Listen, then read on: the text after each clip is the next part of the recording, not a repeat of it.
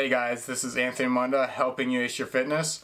And before we get into today's video, I want to let you guys know about an awesome YouTube series I have coming up. It's going to be called Watch Him Transform, and we're going to be covering one of my better friends' weight loss journeys. So me and my buddy Kyle have kind of grown up together. We played football together, went to school, even went to the same college. He's still in college right now working on his degree. But basically he reached out to me, and I was reaching out, we were kind of texting back and forth, and I'm like, man, if you ever want to do this thing, like, we can definitely do it. And he's like, yeah, I like your videos, and I want to change. And me and him met together, and we decided that he's gonna work with me and I'm gonna work with him, and we're gonna try and get him started on his weight loss journey. And the awesome thing about it is I'm gonna take you guys through the whole thing. So I think that's such a unique experience, because mostly on social media we just see the before and after, kind of just like mine. I didn't have the guts to document myself during my journey, which I wish I would have. That's a regret of mine. But Kyle has agreed to document his journey, and like I mentioned, he's a pretty overweight guy, so it's gonna be awesome. He's looking forward to your guys' support. He's looking forward to making changes, like mentally and physically. I believe some of the things he's told me, I'm just so excited for him, because I feel like he's had that click moment and he understands. And we'll get into that. I'll have him on a video. I hope to have the first episode up maybe early next week for sure. But what we're going to do during the series is we're going to be showing, everything, the good, bad, the ugly about the weight loss journey. Like I mentioned, such a unique experience, because you really don't see that a lot. You just see the before and after, like I mentioned. But we're going to be showing, workouts, his meal plan, his macros, supplements, everything. He's going to be saying, the hard parts about the journey, and we're just going to discuss everything so that it'll help everybody out there who's going through the same thing, so we can just all do this together. You guys know I'm all about community and supporting each other, so please be on the lookout for that. I hope you guys are excited as I am. I literally can't wait to get started working with Kyle. And Kyle, if you're watching this, man, hey, let's do it, man. Let's show the world the new you. Man, I'm excited. All right, so today's topic. Now I'm all fired up. Today's topic: how often should you weigh yourself, and how can you track your progress other than just the scale? So there's a lot of people out there that are really against the scale, and I completely understand why. It's messed with my head in the past. I know it messes with a lot of people's heads, but it's such a useful tool throughout your weight loss journey. Now, before you click off the video, if you're totally against the scale, please allow me to give my 2 cents as to why it can be a useful tool. So generally, I recommend that an individual on their weight loss journey should use it every day. Now, that's a very controversial statement, because a lot of people will say, you shouldn't focus on the scale, focus on more like these other things that we're going to be talking about. And I completely agree. But if you're not going to focus on the scale at all, a lot of people I've heard, the scale doesn't measure sexy, or, it's just a number. I get it. I really do. But if you don't use it, you're basically just eliminating one tool that you could have. Now, like I mentioned, there's so many other ways to track your progress throughout your journey, which we'll get into. But the reason I recommend that you do it every day is because what you do is you'll take it every day, and at the end of the 7 days, we're looking for an average of your weight.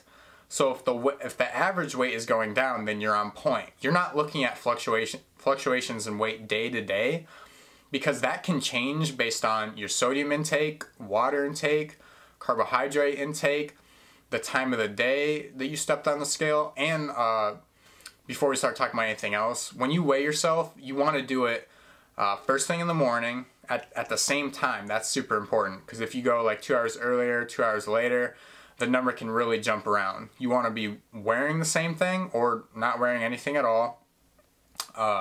First thing in the morning, empty stomach, and right after you use the restroom. That's the most accurate number you're going to get. So, like I mentioned before, I know it messes with a lot of people's head, but there's such a good reason for it. So let's say that you only weigh yourself, once a week.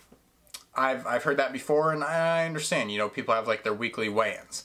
But let's say your weekly weigh-in's on a Sunday, right? So you measure yourself, or you weigh yourself on Sunday, and you're 200 pounds, and you weigh yourself the next Sunday, and you're 202 pounds. Now, but you stayed on your diet throughout the whole week. So that doesn't make any sense, right? But it can happen due to water retention, sodium, fluctuations in sodium, and changes in what you're eating throughout the whole week. So it's really not an accurate representation of your weight. But if you do it day to day, you're going to allow for those fluctuations in weight, those changes in what you're eating, digestion, you know, if you're going to the bathroom, you know, that's all going to change. So by doing it every day, you're going to allow yourself to have an average, a weekly average, to be able to let yourself know, okay, should I be eating less or should I be eating more, increasing my cardio, decreasing my cardio.